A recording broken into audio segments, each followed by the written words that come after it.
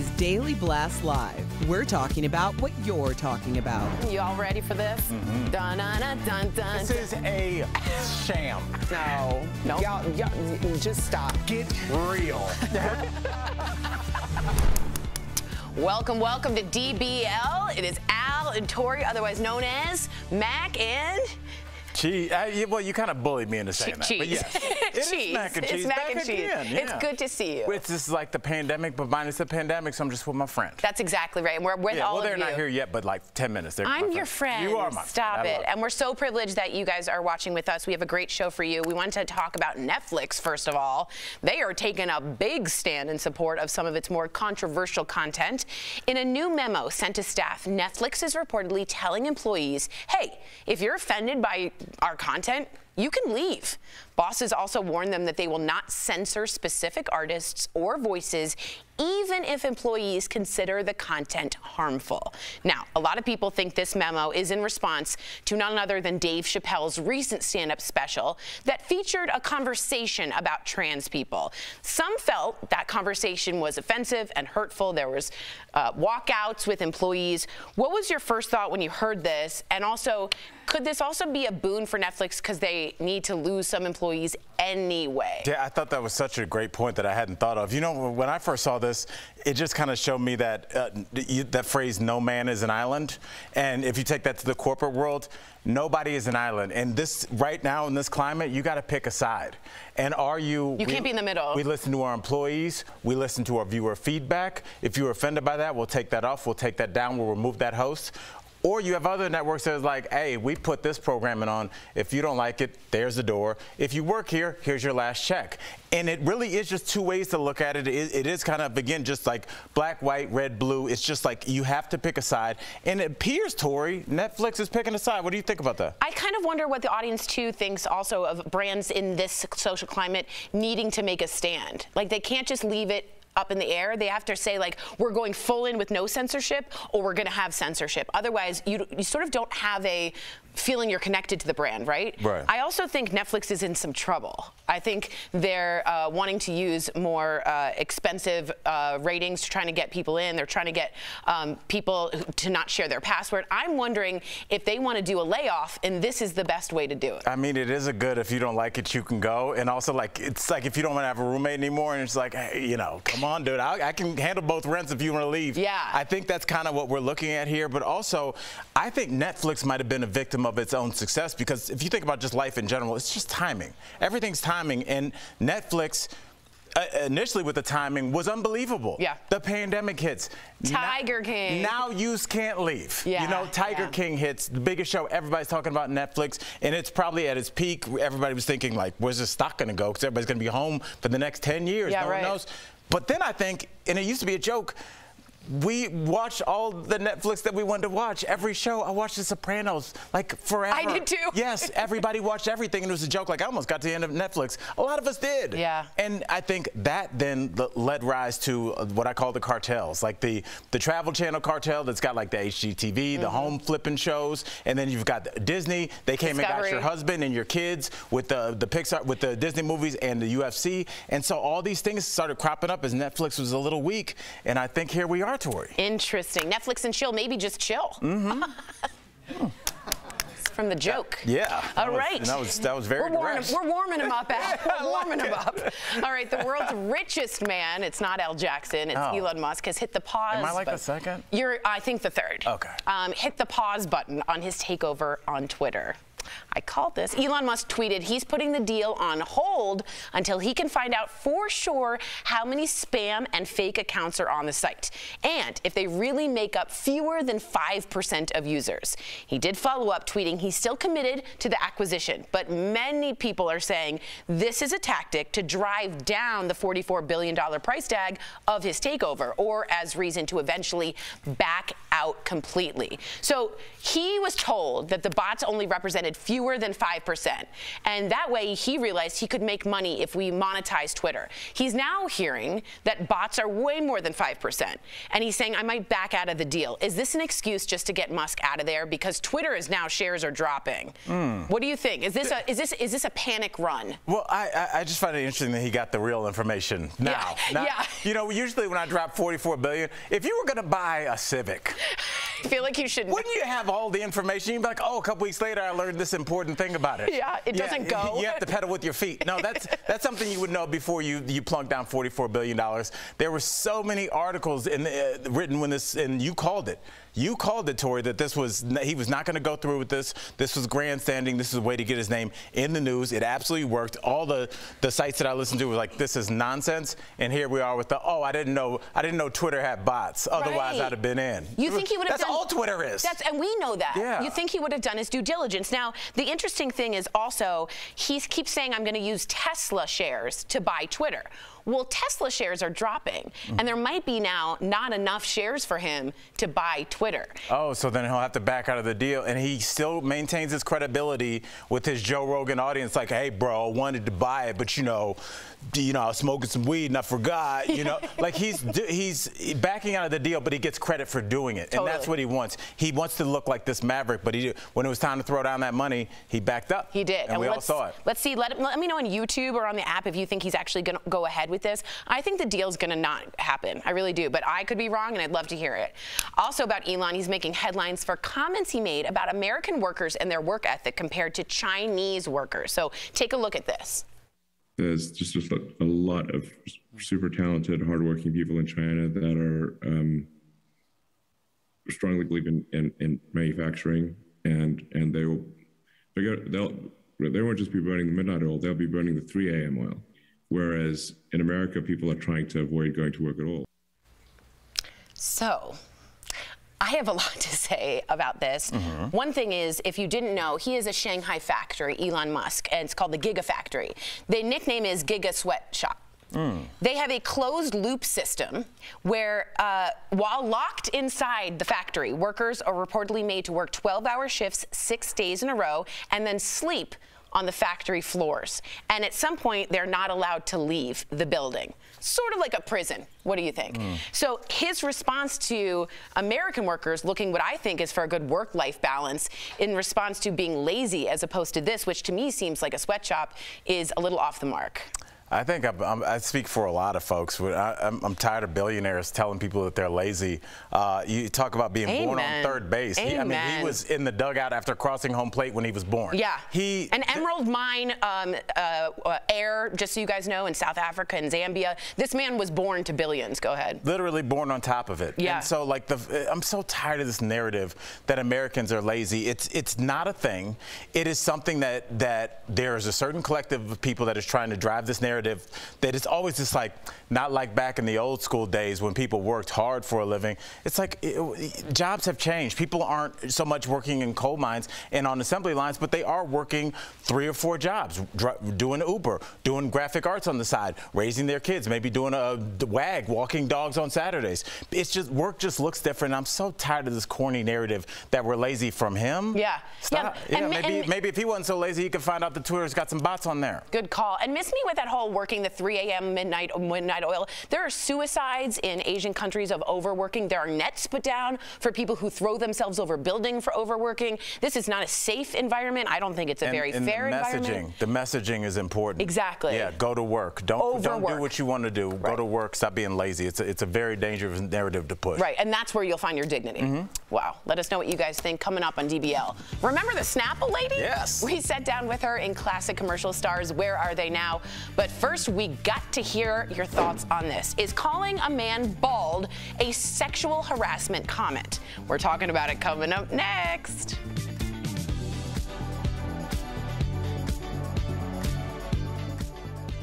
Closed captioning provided by Daily Blast Live is always focused, always on cue, always ready, always timely. This May, don't miss a day.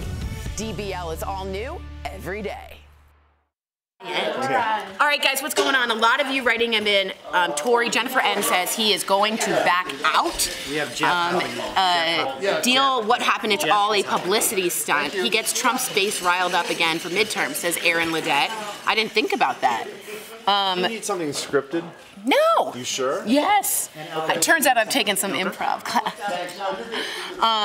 Streaming all the rage. Speaking of Friday the 13th, I wanted to know if anyone is scared of it, or does everyone here like it? It's become a cool thing to like Friday the 13th. I love spooky everything. Yeah, and you get tattoos and stuff on it. Does anybody do the marathon?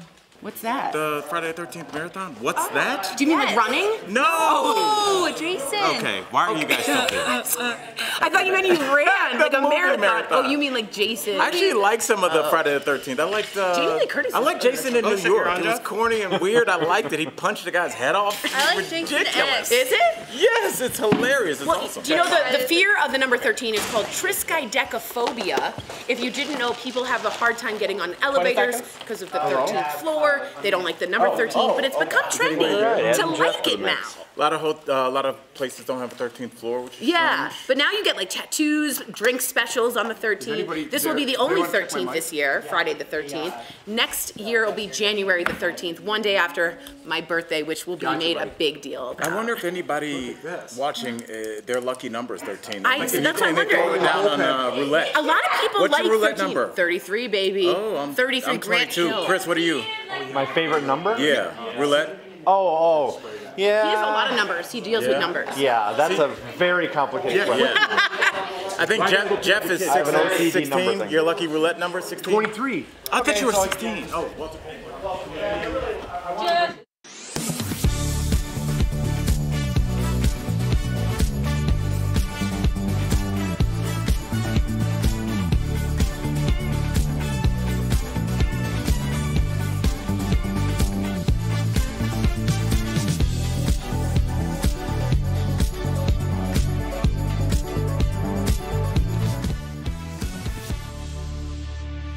Welcome back. Our next topic is about, manly things. So I thought we'd bring in Jeff Schroeder. He's a man. Also, my dad's bald, so I'm here to represent. That's right. Yeah. And you yourself are bald. That toupee is excellent. It really is. It's really good. It's a great wig. It's not, but calling a man bald is now considered a form of sexual harassment. That's what a panel of judges in the UK recently ruled.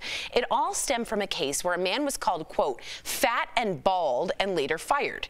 The judges said calling the man bald was a form of sexual harassment because it's more common for men than women to lose and experience hair loss. I don't know if that's true. I know. So the insult was inherently then related to sex. By the way, the panel of 3 judges who ruled on this all happened to be, guess what? Bald. Wow. Can you imagine the attorney walking in there like, oh, this isn't going to go great? I thought in England they wore the wigs. Yeah, I know, right? Yeah, Jeff. This sounds exactly like a Curb Your Enthusiasm episode, Right, right? Larry, because he's always discriminated against. He thinks because he's bald. Yep. Where have we gone in the world? Has it gotten this crazy? Why even get up when you could just be a victim? You know what I mean? Why even get out of bed? I'm going to go to gym. I'm going to be a victim. Who cares? I'm not going to go. But look, the fat, yeah, you got a case. If you can't, people can't be calling you fat at work. But I think if you're bald, I don't know if that could be said in a negative thing. If it's, I think, first of all, I think a lot of people think it's an attractive quality. So I think if you're describing somebody like, oh, Jeff, he's the bald guy by the water cooler, I don't think that's that insulting. Well, fat and bald makes me think. Fat, that part. It seems like it's now you're going down a different road. Yeah, now the fat was the sticking point. Yeah, well, you're clearly saying bald equals somewhat, I don't know, equals what? Messy, lazy, not good bald worker, is the cleanest you can be. Right. So my question is, what about women who are also bald? How is that not an issue? Don't look at me. I don't know. What do you feel about that? Yeah. I just feel like I don't think baldness is necessarily a gendered issue. Are there more men maybe that go bald? Yes, but people go bald for a lot of reasons, including chemo. I mean, there's a lot of layers here. A lot of the people that I know, including my father, right? They lean into their baldness, Right. right? They have to. All my friends that are going bald, they lean into it. Good-looking guys, they Bruce Willis it up. You know what I mean? John Travolta, they paved the way. They paved the way. Michael Telly Jordan. Savalas, to bring it back to the Mount Rushmore First of of all, bald. Shout out to Telly Savalas. You have to be a certain age to know Telly Savalas. 'Cause when my grandparents were still alive and I'd be like at their house and there'd be magazines around, sorry to scare the young PAs, but there were magazines where people picked them up. And on the back there would be like Telly Savalas like trying to sell those cards for Lake Tahoe. And he'd have a cigar and I'd be like, I don't know what cool is, but I wanted to be him, but I didn't know what it was. Me, I don't know either. What if there was a Mount Rushmore of balls? Five balls. Who's the #1? I mean, yeah, who would you I think? say Michael Jordan. Who do you think of immediately when I say bald celebrity? Who do you think of immediately? So you're playing the same game. Yeah, who do you think of immediately other than Telly Savalas? Who do you think? Jordan. Jordan? I think Bruce Willis. All right. What do you think? Telly Savalas. I said it 5 times. I'm sorry. I didn't know this is more of a Telly Savalas segment than anything else, and I'm here for it. Yeah. Would you ever go, if you were losing your hair, would you guys ever do it? Oh, yeah. I think that's the only way to go, right? Maybe by the end of the show we could get maybe some Because anime listen, to see what they would look like. I don't want to. If you're doing a come over, everybody knows. Yeah, we know. Everybody knows. We know. It's hard to let it go, though. Yeah. It's tough. It's hard to let that one strand just end. But Your let it hair's go. parted. It is, but it's not bald. Coming up on DBL, our hilarious interview with the Snapple lady. Did the company really receive that much mail? There she is. Stay with us. She is so adorable, y'all. On May 9th, President Joe Biden announced the Affordable Connectivity Program, offering discounted high-speed internet for tens of millions of Americans with low income. The $14.2 billion program provides $30 monthly internet subsidies and $75 monthly subsidies in tribal areas for lower-income households. People are eligible for the program if their income is 200% or less than the federal poverty guidelines, which is about $27,000 for a one-person household or $55,000 for a four-person household in most states. Households can also qualify for the ACP through participation in some federal programs, like Medicaid, SSI, SNAP, and WIC, among others. Verify viewer Deborah texted the team to ask how to sign up for the program. So let's verify. Do eligible Americans need to apply for the Affordable Connectivity Program to get discounted internet service? Our sources are the White House, the Federal Communications Commission, and the Affordable Connectivity Program website. The answer is yes, you do have to apply for the program. According to the Federal Communications Commission, the government agency which is overseeing the program, it's a two-step process. First, just visit the ACP website and submit an application online or print out a mail-in application. Second, once your application is approved, contact a participating internet provider to select a plan and ask to have the discount applied to your bill. Now, if you're already subscribed to Lifeline, a federal program that lowers the cost of phone or internet service, you don't need to reapply for the ACP, according to the program's website. Instead, just reach out to your internet company directly to enroll. With your Verify, I'm Ariane Till.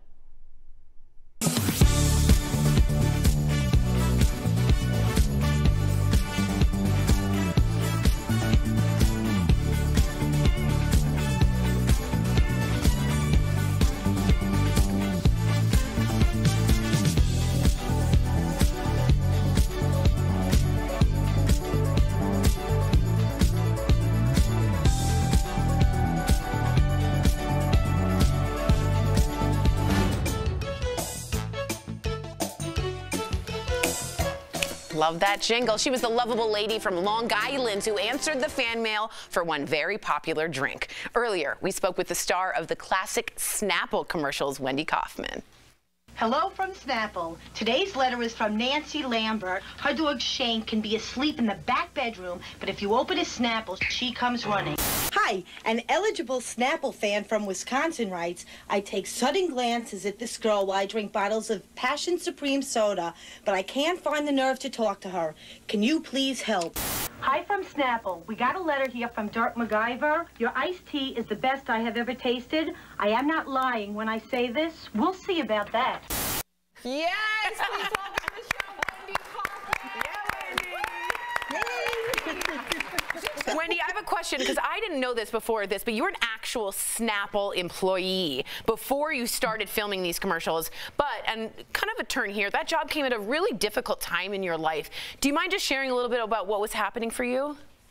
It's like Sobriety Thursday. I'm like laughing. So anyway, you know, I grew up in the 80s, so I too was a cocaine addict. And I was working in my family business, and they told me that I had to get out of my family business, tough love.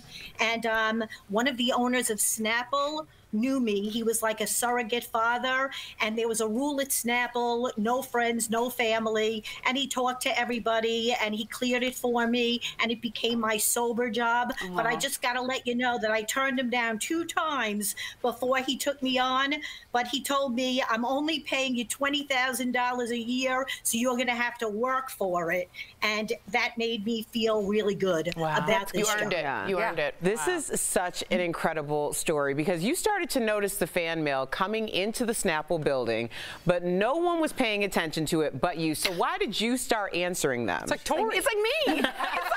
It's like me. we were growing so crazily at the time, and I knew, you know, from rehab, you know, I had gone away for 28 days. It became a 10-month ordeal, and they told me specifically, the best place for you to be, Wendy, is out of your own head. Right. So when these letters started to come in, I realized it could be a vehicle for me to do good for others. So they sent me back to school, and I started to answer everybody who wrote to us. And it was unbelievable, because it became community stuff. It became sponsorships into great things. And you know what? Like, I just remember so vividly looking in the mirror, like after about a year of sobriety, and seeing finally the sparkle in my eye, and I started to cry, and I just said, I am never going back. And they believed in me more than I believed in myself, but it's going to be 33 years for me. So I'm pretty damn proud. You were talking about all these letters you guys were receiving. I just want our viewers to understand, by year 3 of filming, you were receiving 3,000 letters a week. Okay, first of all, it was such a nutty time, because if you think about it, it's before social media. Yeah. So I'm getting 3,000 stamped letters a week, you know, and some of the crazy ones, like one of my favorites, I was never invited to the prom. My best friend ended up taking me, but I was invited to a prom, and there was no damn way that I wasn't going to the prom. And I actually went with the Today Show filming, because it was going to be recorded that I didn't care that I was 33 years old, but I was going to the prom. Wendy, I got to ask you this, because we're running out of time, but after these commercials, we really didn't see you. We've been talking for just a couple minutes. I want to see more of you. Me too. What have you been doing, and why aren't you on TV more? It's so nice of you. I was not an actress, so I didn't really care. I did my job. I wasn't like looking for fame and fortune. I was in my 50s when all this started to happen, and my parents started to get sick, and I started to travel to Florida as the oldest child to be there and to help them. So I was busy getting my life in order, my parents' life in order, and I have been toying with a book. You have to start a podcast. We're out of time, but I'm telling you, I'll help you out. I won't, but I'll give you the idea. My life announces. I think you're fantastic. Wendy, we appreciate you. It's so good to see your face. Thanks so much for today. We'll be right back. Thank you. Bye. Snapple Pod, so fun. Promotional consideration is brought to you by... Pictures of empty grocery store aisles where there should be baby formula are being shared on social media. Some parents say they're struggling to find formula for their babies, and if they do find some, stores are limiting how much they can purchase. A Verify viewer recently asked whether there's a national shortage of baby formula. So let's verify. Our sources are the American Academy of Pediatrics parenting website, Dr. Stephen Abrams, professor of pediatrics at the University of Texas Dell Medical School, Abbott Nutrition, Data Assembly, a data collection company providing access to grocery and retail pricing records, and CVS. Professor of Pediatrics, Dr. Stephen Abrams says there is a formula shortage, which he attributes in part to supply chain issues. The general supply chain issues that have affected us since COVID have led to intermittent shortages of formula ever since COVID. According to CVS, their stores are limiting the amount of baby formula products customers can purchase, quote, following supplier challenges and increased customer demand, unquote. According to an April 2022 report from Data Assembly, more than 30% of baby formula products were out of stock across more than 11,000 stores in the U.S. during the month of April. That's a 7% increase from January. While some generic formula brands are available, Abrams says there's a critical shortage for specialized formulas, like those for babies with severe allergies. Abrams also says the shortages have recently been exacerbated by recalls of several formula products. For example, in February, Abbott Nutrition, a large infant formula manufacturer, announced 2 rounds of major recalls of some powder formula products manufactured in its Sturgis, Michigan facility due to bacterial contamination. The recalls included Similac, Alimentum, Elecare, and Similac 6040.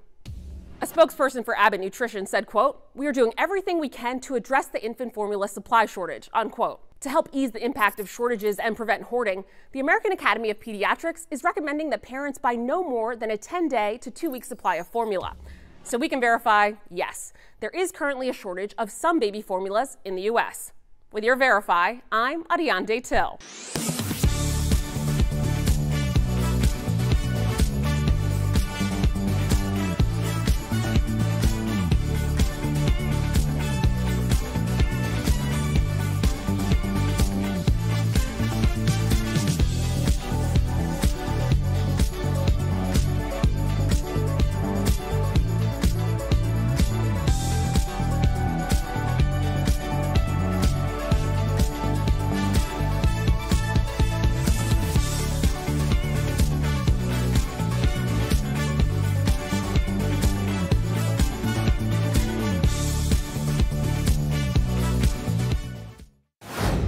You want to go back 20 years and cancel somebody for what they did? You know what? You're out of order. I woke up and said, today is going to be a good day. Yes. At some point, you got to decide for yourself if you're going to stand up for what's wrong or what's right. Like, are we living in Bizarro world? Sorry, I ran out of steam there. I have to just push back on that. I think it's an okay conversation to have. That's what really rubbed me and a lot of people the wrong way. I love this story.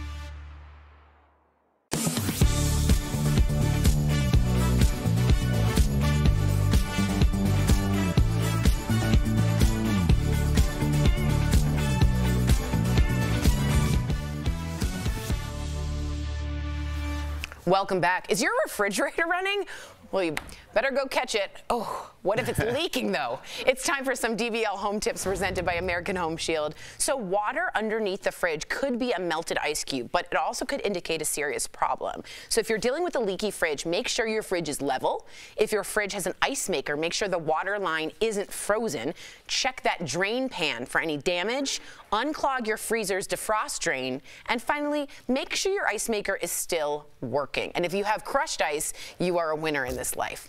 And you know what else can help protect your refrigerator? American Home Shield. An American Home Shield home warranty plan helps cover many things homeowners insurance leaves out, like breakdowns of home systems and appliances, so you can rest easy knowing you're ready for whatever breakdown strikes next. Go ahead and visit ahs.com to find a plan that is right for you. Do we have what I think we have? Okay, before we go, our graphics team is able to see what our friend Mr. Schroeder would look like. My dad? No, you. Oh. Do you look like your dad? Wow. I kind of do in that picture. Yeah. Wow. That's a whole different Jeff. Yeah, great job by the graphics team. But yeah, that's it. You're like an accountant. Listen, I don't know if I'm going to say great job by the graphics team. They only had 2 minutes. But hey, if I got to rock it, I got to rock it. Yeah, you look like an accountant. It's not a bad look. Let me handle your business. Oh, yeah, right. DBL is new every day. We will see you Monday, same time, same place. By the way, thank you for letting us be in your houses in the morning. We appreciate it. Be good to yourselves and others. Bye, guys.